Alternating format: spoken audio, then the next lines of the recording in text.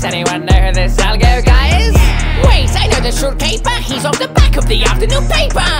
You mean the grocery, you numbskull? That's not even a junior jumbo. Chances of winning are far and gone. No crumble to death like their parmesan. If you stepped to the hair of the underground, I guarantee that you would not be found. I'm sure in your fun little font you're writing something perverted. Yeah, you rap scullion, but lucky for me, I cannot be cursive. I hope you had your rap, bro.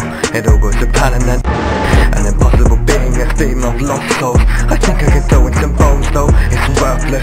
You need not face fate violently. You cannot hide your life from me, your life from me, cause I can see every death, every word, every breath, every time that they kid with their blade to your neck. Or defense you met to took to dead, because messing with me you will live to regret. You cannot reset a second chance, it's all a fast life, the race to hell, and well, you've already gotten a head start. All the dirt you throw at me, yet I'm still glistening. The only time I blow is with the mighty tunes I'm whistling.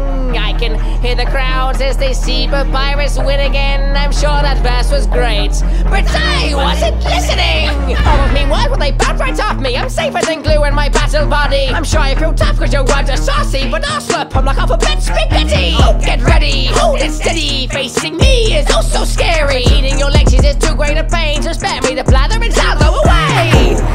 Were you even paying attention? I guess my horrors were beyond your comprehension.